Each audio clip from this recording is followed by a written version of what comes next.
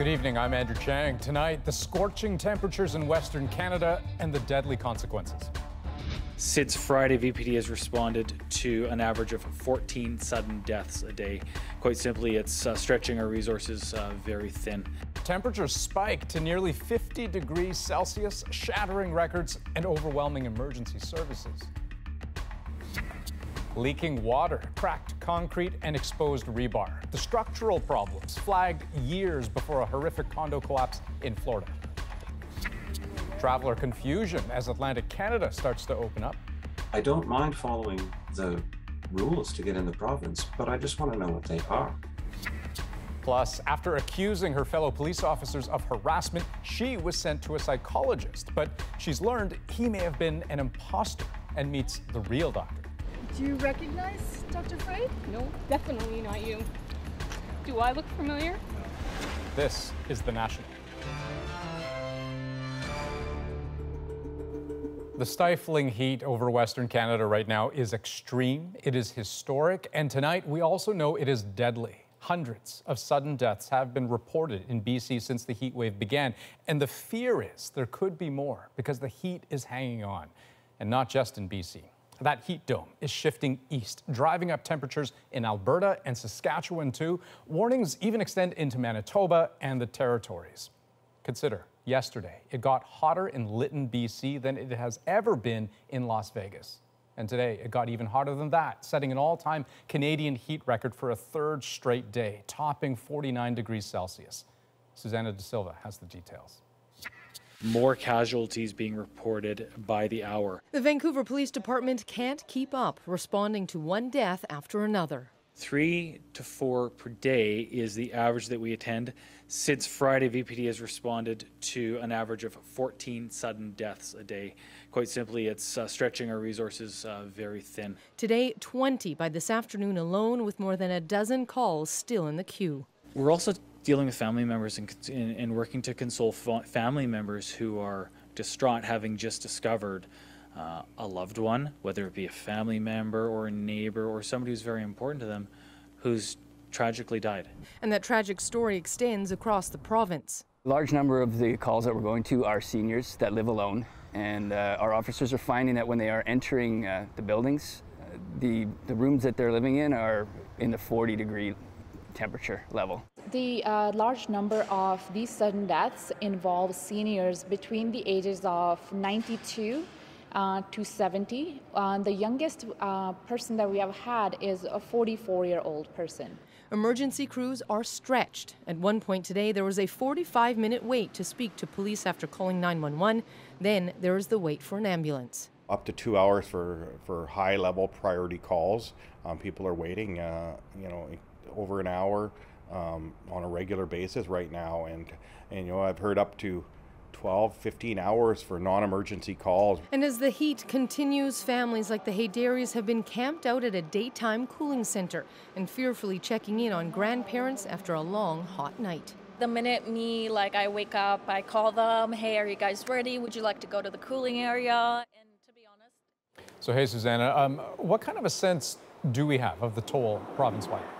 Well, the BC Coroner Service now says there have been 233 sudden deaths since Friday. That's almost twice as many as the average for that same time period. And of course, all of those deaths are taxing on the entire emergency system, causing delays elsewhere. The Vancouver Police Department is redeploying officers from other departments. They're also calling people in who are on vacation right now. They're also doing things like checking in on the most vulnerable populations. That's happening across departments all over BC.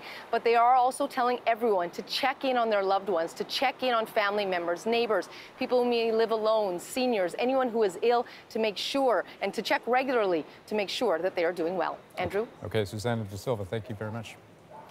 Now, multiple all-time heat records were broken in Alberta as well today as the temperature there climbed past 40 degrees Celsius, and everywhere people were doing what they could to stay cool.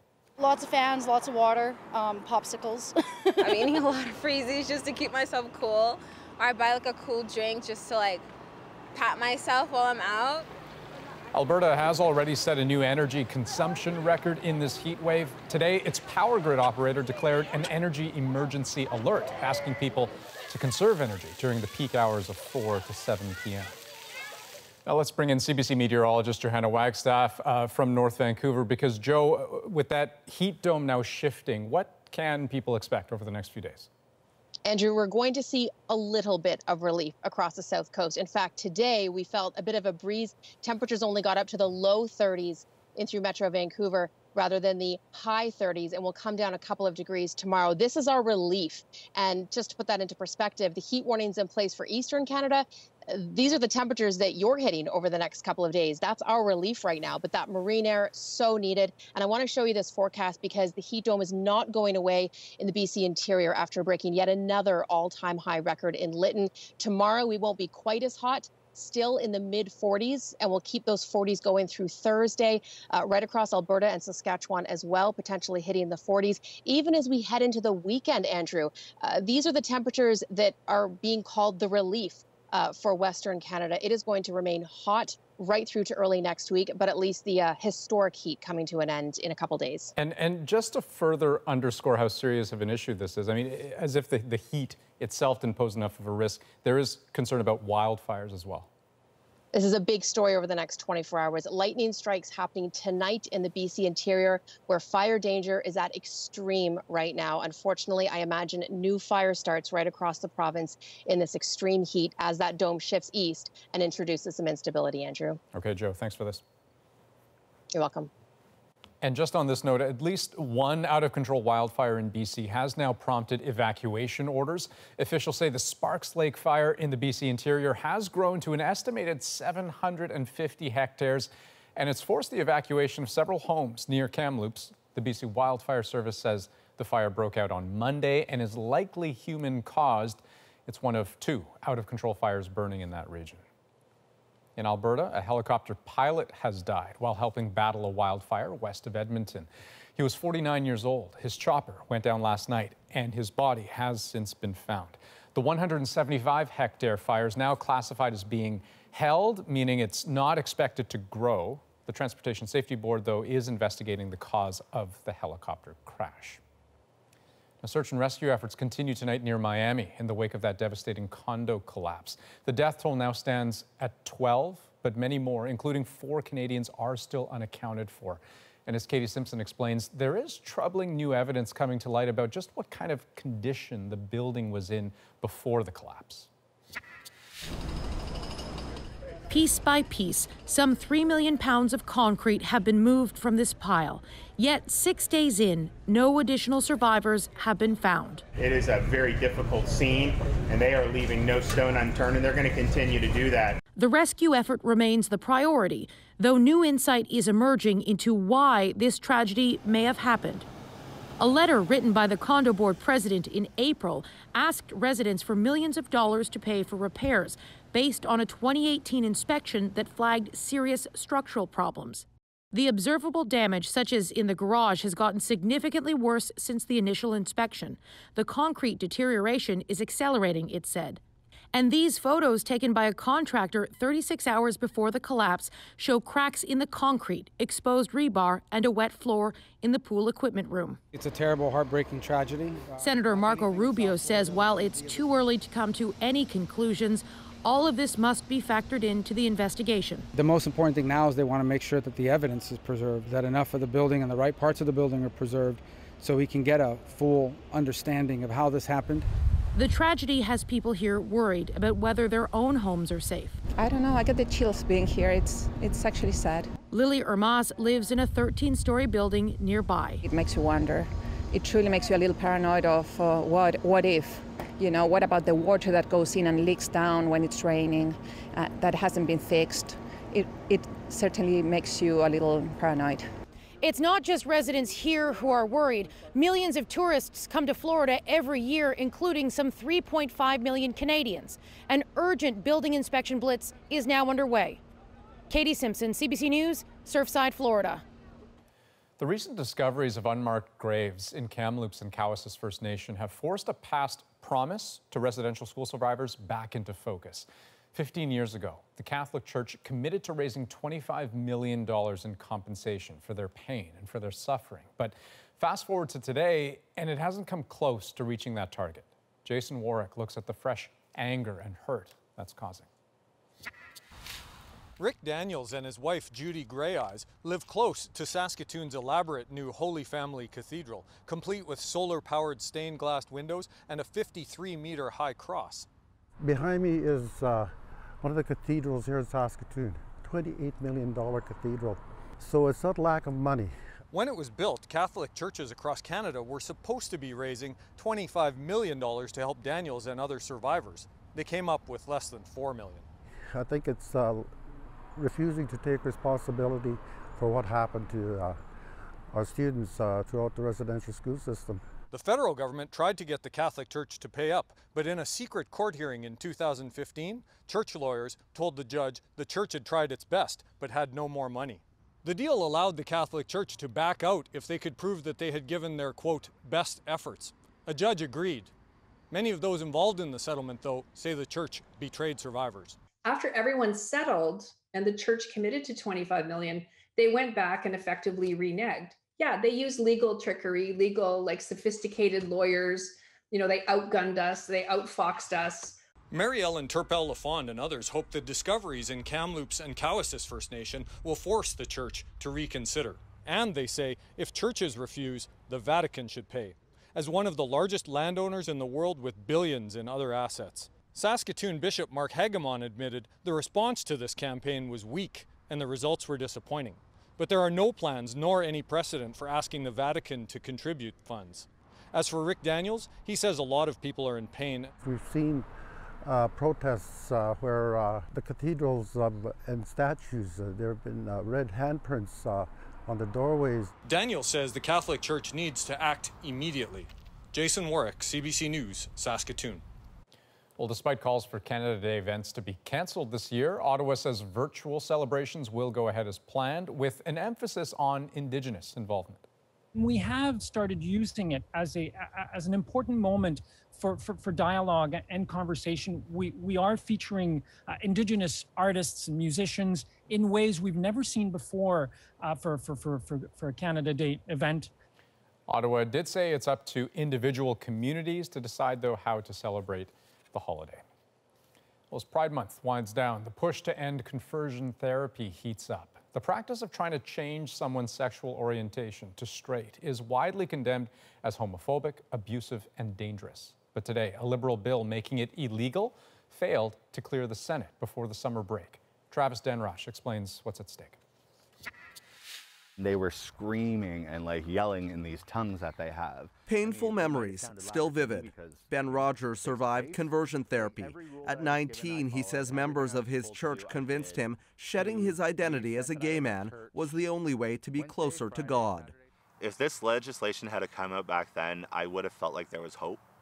I would have felt like I didn't have to, just shut myself off and try to do what I could to move forward.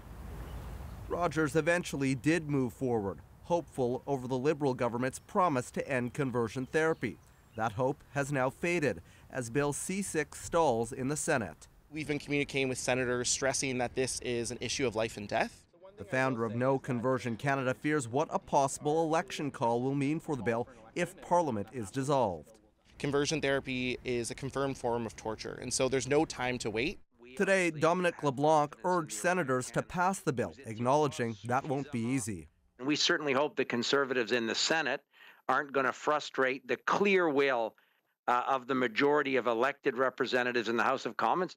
In turn, Conservative leader Aaron O'Toole questioned the government's priorities, suggesting the Liberals are trying to make the bill an election issue. Mr. Trudeau preferred to try and play politics with this. That's why it's in the dying days of this session. And I will have a commitment that is crystal clear. We will stand up and fight for the rights of all Canadians, including the LGBTQ community. But O'Toole, who himself voted for the bill, faces resistance inside his party. I voted against conversion therapy bill. My concern has been the need for reasonable amendments to clarify the definition. We've been talking about the need to fix the definition of the bill. The Liberals have now sent out a fundraising email highlighting Conservative opposition to Bill C6 in what many see as an attempt to keep the issue on the front burner. Travis Denrosh, CBC News, Ottawa. Canada's Chief Public Health Officer says she wants to see even higher rates of vaccination before we can start relaxing rules on masks. Even though we have a good first dose coverage, We still need to, I think, go a bit higher. And quite a number of people haven't had the full vaccinations. Now, Dr. Theresa Tam didn't go so far as to give an estimate of how long mask rules should stay in place, but said with the Delta variant spreading quickly, Canadians should stay cautious. As of today, more than 75% of those eligible have received at least one dose, and about a third of all eligible Canadians are fully vaccinated. Now, those vaccination rates, combined with low case numbers, mean other restrictions are continuing to lift across the country. Tomorrow, Nova Scotia will move to its next phase of reopening, which includes welcoming visitors from outside the Atlantic bubble. But as Kayla Hounsell explains, on the eve of the new travel rules, there is still confusion and uncertainty. The McIsaac family left Ottawa this morning, headed for Nova Scotia, but they don't know what's going to happen when they get here. I don't mind following the rules to get in the province, but I just want to know what they are. It's been very frustrating and very distressing. Nova Scotia will welcome Canadians from outside the Atlantic region beginning at 8 a.m. Wednesday. Opening up to the rest of the country does present some risk, but is one that we believe we can manage. Visitors will have to prove they've been fully vaccinated for 2 weeks. Those with one dose will have to isolate for 7 days and get 2 negative test results. When I tried to use I guess it's called a safe check-in, in order to get authorization to enter the province, there was no way to do that. In fact, there's still no way to do that. The province says the form won't be available until tomorrow. For McIsaac, that's cutting it close. And my assumption is that there'll be an automatic approval and we'll get an email letting us in. But I'm not sure of that, and it's not clear on the website, and we're taking a chance. The rules are also now different for all of the Atlantic provinces. New Brunswick has been welcoming the country for nearly 2 weeks and only requires 1 dose of vaccine. Newfoundland is set to do so on July 1st, and just today, PEI announced it is moving up its date for travelers from the rest of the country. We are in the fortunate position of being able to welcome visitors from outside Atlantic Canada effective July 18th. McIsaac's kids haven't seen their grandmother in 2 years, so regardless of the hassle, he says it'll be worth it when they finally cross that border. I'll be very happy because I love Nova Scotia so much and I miss my home. I've lived here for 30 years and I still miss it. Just one of many cross-country family reunions set to take place in the coming days. Kayla Hounsell, CBC News, Halifax. Well, with daily case counts falling and nearly 80% of adults having received their first vaccine dose, British Columbia is moving to phase 3 of its reopening plan on July 1st. We will be lifting the orders on personal gatherings. We'll be looking at increasing capacity around organized gatherings, both indoor and outdoor settings. And we'll be welcoming people from across the country, particularly people who've been immunized. So the provincial state of emergency will also be lifted on Canada Day once again, and masks will no longer be mandatory, but still recommended in certain settings. Well, the federal government is forcing a steep reduction in BC's commercial salmon fishing, hoping that the move will help replenish rapidly declining salmon stocks. But as Katie Nicholson tells us, not everyone's convinced. And when the fish bite, you can hear them on the bells up when they're ringing. Frank Keach has fished these waters for 4 decades. Some of the salmon from his boat go right here to his food truck, or at least that was the plan. Now with these closures, we just don't know where we stand and what we're going to do. Today, the minister responsible for fisheries and oceans announced sweeping closures to the commercial salmon fishery. 60% now shuttered for the season. We can't fish it until it's completely gone. And that's the point we're getting to. Some fear this is the beginning of the end. It's a tragic day for the industry, I think for the coast, for all British Columbians and really for Canadians. This is an industry that grew up with this province and we are now looking at very close to the end of it. But that's exactly what the move hopes to avoid, buying time to allow stocks to rebound. No one measure can kind of return salmon populations to their historical numbers. It's a good first step, But advocates say overfishing isn't the only thing threatening salmon. Whether it's pollution, industrial runoff, increased water temperatures due to climate change, obstructions like dams, all of that is threatening. For some, the survival of salmon is about more than industry. Salmon have always been part of our community and of all First Nations up and down the coast. And if we lose that, we're losing part of our identity. Part of the DFO plan also involves retiring or buying back licenses, leaving some wondering what is a fair price for a livelihood. You know, what do you put a price tag on something we've built up our whole lives? Answers, like the salmon, are still scarce. Katie Nicholson, CBC News, Vancouver. Well, an Ontario police officer is seeking answers after enduring a psychological evaluation she's now learned could have been fraudulent. Do you recognize Dr. Frey? No. Nice to meet you. Coming up, the mystery that has followed one woman for years and nearly ruined her career. Plus, a former CSIS member says the intelligence agency's lack of diversity is exposing Canada to domestic terrorism. I myself felt like I was being a target at CSIS. And fresh from university, a group of friends get on a school bus to hit the road. The plan is to go west. We're back in 2.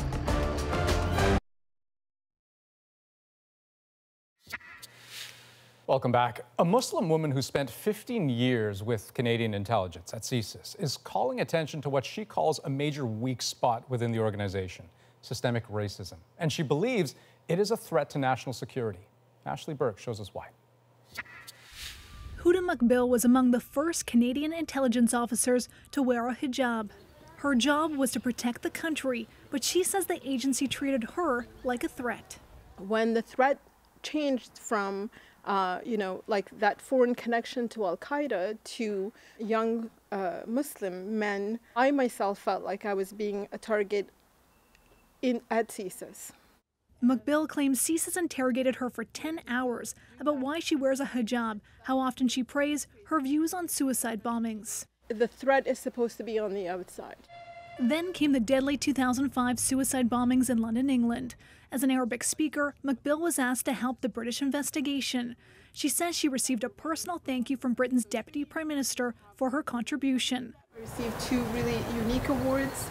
But when she returned to Canada, McBill says her achievements were ignored and she was repeatedly passed up for promotions. Eventually, she and 4 colleagues filed a discrimination suit. CSIS settled and later admitted there were major issues and committed to making the workplace more diverse. This former CSIS informant says the lack of diversity is a weakness. If your sources don't reflect the society that you're serving, then you're going to get bad intelligence. Right now, Canada needs good intelligence, with Muslims on edge after a deadly attack in London, Ontario. It's the reason why individuals in the Muslim community don't feel that they can trust the organization to tackle the threats that are, the far-right threat. CSIS admits it has problems with systemic racism and harassment. In a statement, the director of CSIS says that diversity and inclusion are his top priorities.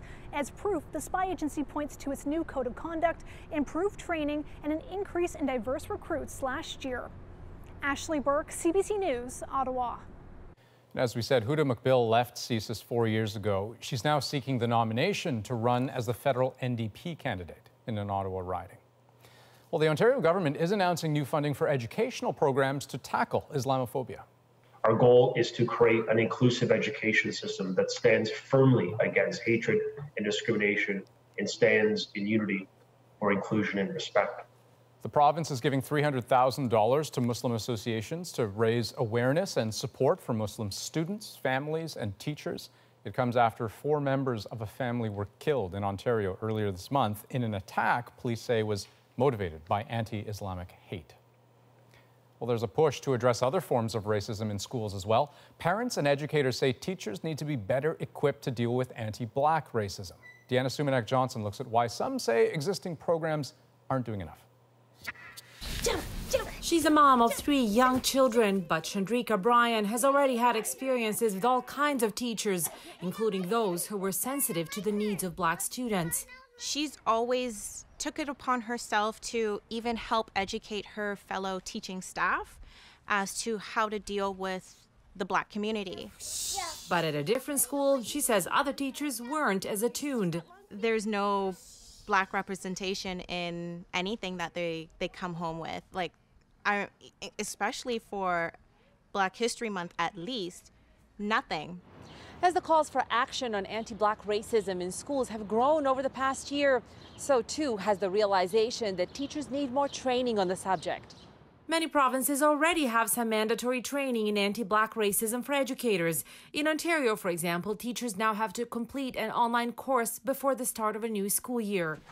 But this professor of education says that doesn't go nearly far enough. That has been a system in place for hundreds of years that now has to be dislodged, named, uprooted. And so, yes, a course here, a workshop there will make people feel good in the moment, but that is not going to create the lasting change that we're asking for. And that is needed. This Dean of Education agrees. He's embedding anti-racism instruction into his teacher preparation programs and courses, but he wishes more could be done. Racism is learned. It's a learned behavior for many people. It starts at childhood. He says it means having some uncomfortable conversations with aspiring and current teachers. There's a lot of people who push back because they believe you're automatically calling them a racist. And what I say is we're all complicit in a society and a structure that is embedded, and implicated in terms of racism. Tough but necessary work to equip all teachers to be able to meet the needs of all students. Deanna Sumanak-Johnson, CBC News, Toronto. Well, the Delta variant is fast becoming the dominant strain in Canada. But will vaccines protect us? There's nothing more important to stop the spread of the Delta variant than getting that second shot. Next on The National, Dr. Gupta sums up what we know about the variant.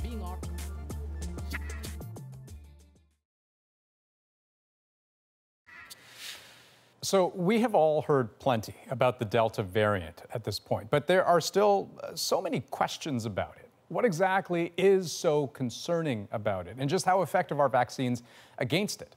Well, we asked respirologist Dr. Samir Gupta to walk us through everything we need to know. The Delta variant, what you need to know. As a frontline physician, my patients are asking, what's the deal with the Delta variant? How is it different? How dangerous is it? And do our vaccines protect against it? Let's talk about all that. The Delta variant is the fourth variant of concern identified by the World Health Organization, and it's quickly becoming the dominant variant across the world. It was first identified in India, and by April had overwhelmed the Indian medical system. Since then, it's made its way into many other countries in Southeast Asia, crossed over into Europe, where it makes up 95% of cases in the UK, and is now in the US and Canada, where it's also becoming the dominant strain. But how is it different? The Delta variant has specific mutations in the spike protein of the coronavirus that enable it to bind to our cells more efficiently. This means that less of the virus can infect us, and infected people likely carry more of the virus around. As a result, it spreads about 60% more efficiently than previous variants. But does it affect us differently? All novel coronavirus infections share many similarities.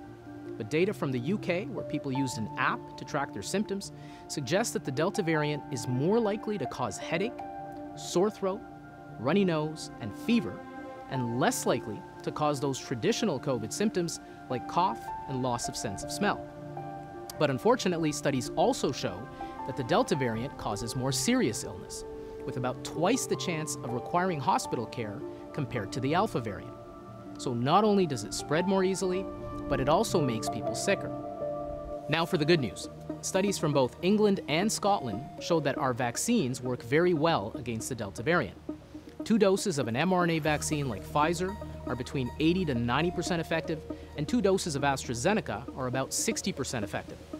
That's pretty good, but the problem is that 1 dose of either of those vaccines is only about 33% effective, which means in countries like Canada, where most people have only had 1 dose, there's nothing more important to stop the spread of the Delta variant than getting that second shot.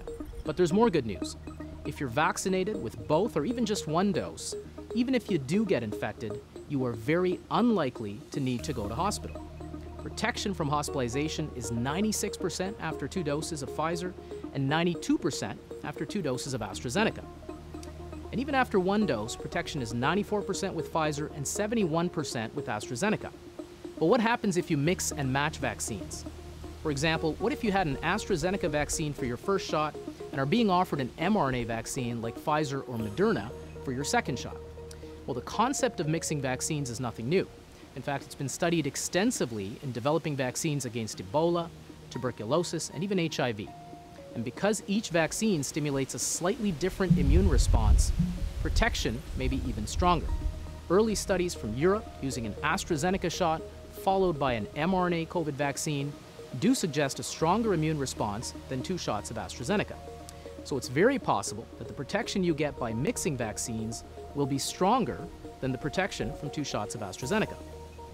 But what if you're being offered the Moderna shot? Does that protect as well as the Pfizer? Well, both of these are mRNA vaccines. They both use the same part of the coronavirus to trigger an immune response, and trials so far have shown nearly identical results. So for all intents and purposes, we should think of them as 2 brands of the same product. It's like you're going out to buy a new black suit and you're choosing between Zara and H&M. They both look good, but the cut's a little different. At the end of the day, though, they both get the job done. And even if you wore the Zara blazer with the H&M pants, nobody would notice. It's the same thing with Moderna and Pfizer. Either vaccine is fine, and mixing and matching is fine too. The Delta variant is here, and vaccination is now more important than ever to prevent that 4th wave. If you haven't gotten your first shot, it's time to go out and get it. If you're waiting on your second shot, it's also time to go get it, and it doesn't really matter which vaccine you had for your first shot. What's more important is getting that second shot, no matter which vaccine, so you're safe from the Delta variant. Well, for many Canadians, with summer upon us, the next few weeks will undoubtedly be filled with many happy reunions. But for those who have lost loved ones to COVID, there will not be such a return to normal. Bonnie Allen has the story of one grieving daughter. The pandemic has forever changed Elena Tuckanow's life. The 21-year-old buried her mother and grandmother beside each other in this Regina cemetery. They both died from COVID-19. I'm totally different now. I know I'm not who I used to be. My mom's obituary, my grandma's obituary. Tuckanow had to say goodbye to her grandmother, who was on a ventilator, over FaceTime in October. And nobody was by her side, and nobody could see her. She had to suffer on her own in the hospital. Then her mother was put on life support in April. This is my mom, Danielle Rose Pourbear. She was only 39 years old when she passed away. Pourbear was diabetic and undergoing cancer treatment when she contracted the virus.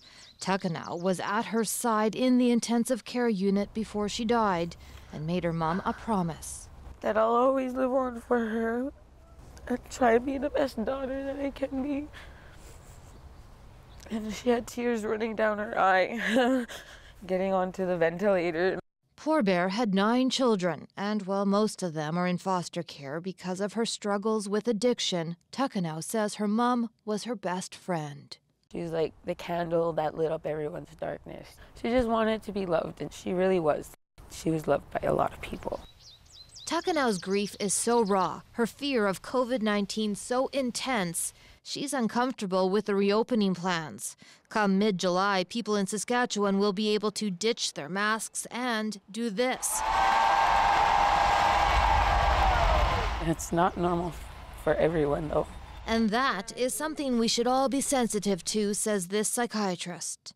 You know, as much as a lot of us are ready to just forget this past year and a half and really get back into normal, I think it's really important to acknowledge that for a lot of us, normal is not something that we're going to experience. I just feel like I'm not even ready to deal with society.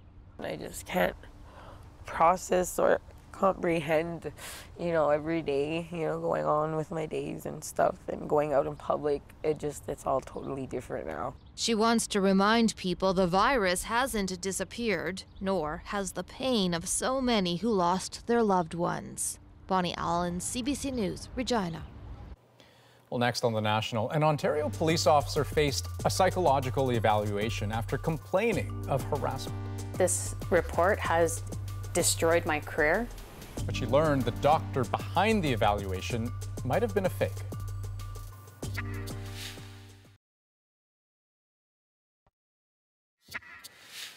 Welcome back. Our next story has an almost unbelievable twist that we caught on camera. As a rookie police officer, Kimberly Carteret was forced to undergo a psychological evaluation that questioned her mental fitness. Almost 15 years later, we took her to meet the doctor she blamed for ruining her career, but she found a total stranger. Here's Judy Trin with our exclusive story. I've never veered from wanting to be a police officer. I love working with people, knowing that I've made a difference. For Kimberly Carteret, policing was a calling. It was her job to protect the vulnerable, yet she didn't feel protected at work. It has taken her 15 years, but Carteret is now speaking publicly about her first year on the job with the Ottawa Police Service. As a rookie, Carteret says she was repeatedly harassed by multiple officers. In her diary, she documented how they pressured her for sex and made inappropriate comments. I started reporting it. I kept going up the ranks. After reporting the harassment, she says she was taken off patrol and put on desk duty. I said, I'm telling you what's going on, and now you're taking my gun away. Why am I being punished? She was ordered to see a psychologist named Dr. Ron Frey at this medical clinic. Is it hard to be back? It's very hard to be back. It brings back a lot of bad memories. Those appointments have haunted her since 2007. Carteret says she saw the psychologist in a small windowless office with no desk. They sat on folding chairs, and there was something off about their hour-long sessions. He didn't care about anything about the family issues. He was almost like he was condescending. Like there was no concern from him. Carteret says the psychologist would just show up at her workplace. He would just stand there and stare. During their 5th and final session, she accused him of being an imposter. After that confrontation, Carteret says she was cleared to return to patrol. In 2007, Carteret was given a copy of a 9-page report. It was written on official company letterhead with the signature of an accredited psychologist. We tracked down that psychologist. You wouldn't mind just having a seat there? Dr. Ron Frey denies writing that report. This is crazy because, quite frankly, I've never heard of anything like this. So it's distressing. I can't believe it's happening. Frey says he doesn't try to trigger paranoia in patients by showing up unannounced at their workplace. Going in to try to trigger a police officer's alleged paranoia, as it's stated here in this report, would be something that would be, first of all, atypical and highly unethical. He also says his office had a window and plush chairs, not folding ones. But this actually takes it to another level, because here this is probably criminal. Frey is adamant he never assessed Carteret, so we brought them together. Do you recognize Dr. Frey? No. Nice to meet you. I'm sorry. Sorry about this. Definitely not you. Do I look familiar? No. Can I ask you a stupid question? Sure. Do you ever have a minivan? No. Never in your life? No. That's what you were driving when you used to come and meet me. A minivan? Yeah. I never had a minivan. Never, eh? I'm sorry.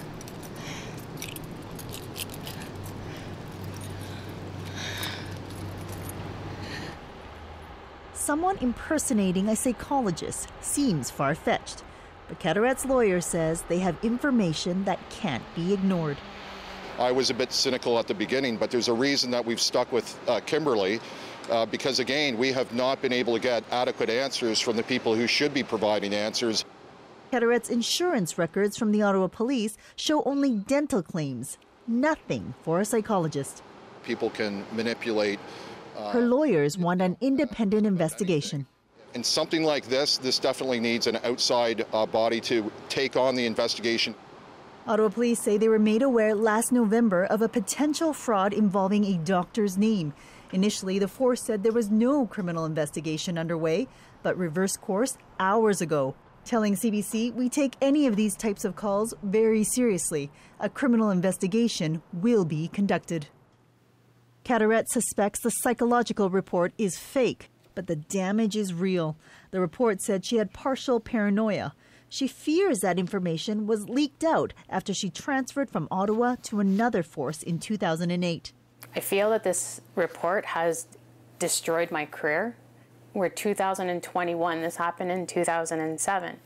And to this day, I'm still referred to at work as crazy and I can't be trusted. So this has never left me. After 15 years, this meeting has brought some relief. Carteret's worst fears were realized, but she was believed. Judy Trin, CBC News, Ottawa. Well, as the country slowly begins to reopen, Canadians get back to what they've missed. The simple joys of returning to normal, next.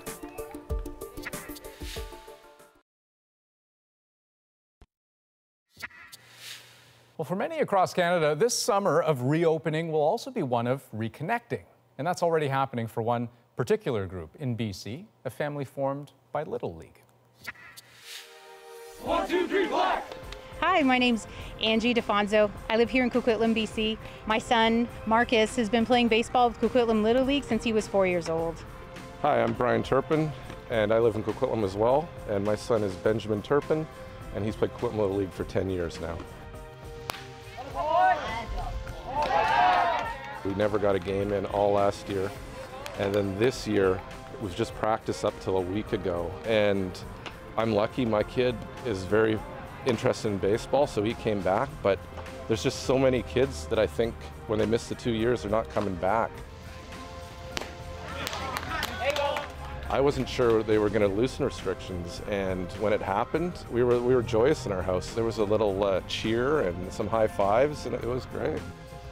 Coming back was the best feeling because it was like we were missing family. Yeah. And the other piece of this was we've extended our family through the people that are the parents to these kids, the grandparents that come and watch, the siblings that are here. So it's just so great to be able to see everybody and to see everybody back and healthy. It's a great feeling. And when I came back and met the parents for the first time, it was kind of like that old girlfriend, you know, you just pick up and start talking. It was, you know, I hadn't talked to him in a year, and it was really good. It's more than just the game. It's who these kids are to each other. They're still connected. These people will be part of their lives forever. The kids' mental health has suffered in this, and this is all part about the recovery of it to get back to normal, right? Or what normal's going to be, right? Love it. Okay, up next, no RV this summer? No problem. We graduated and then we bought the bus about 7.5, 8 weeks ago. Yeah, you heard right. How these friends decided to transform a school bus. Our moment is next.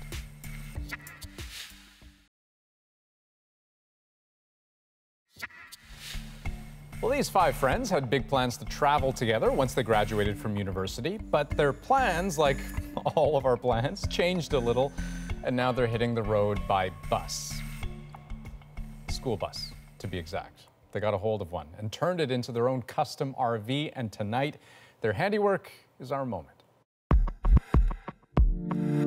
We've been roommates for a little while, and we kind of wanted to do something fun before we moved on to our jobs. And we kind of discussed traveling around, but then of course COVID hit and we couldn't really go anywhere. And our next logical step was to discuss buying a school bus. We bought the bus about 7.5, 8 weeks ago, and we've been pretty much on it nonstop since then. To be honest, we didn't have a whole lot of carpentry experience, so it was a little bit of a learning curve for everybody to kind of figure out how to swing a hammer. And it's kind of surreal. We've been head down working as hard as we can for the last 8 weeks to get it done. We started by stripping it down to a bare metal box. We took everything out of it, which, you know, every rivet by hand, which was kind of a pain. I would not recommend. Especially considering the year we just had, you know, we just spent the last 12 months sitting in our bedrooms doing school online, so the fact that we're getting out and experiencing something will hopefully make up for it. The plan is to go west. We're going to go tour Canada. It should be a lot of fun this summer. We're very excited to hit the road. So I feel like I missed the part of that between the pandemic hit and the next logical step was to buy a school bus. But hey, congratulations. That's really cool. This is the real deal. They've got a shower, kitchenette, sink, fridge, freezer, solar panels. That's amazing. That's the National for this June 29th. Have a great night and have a great trip.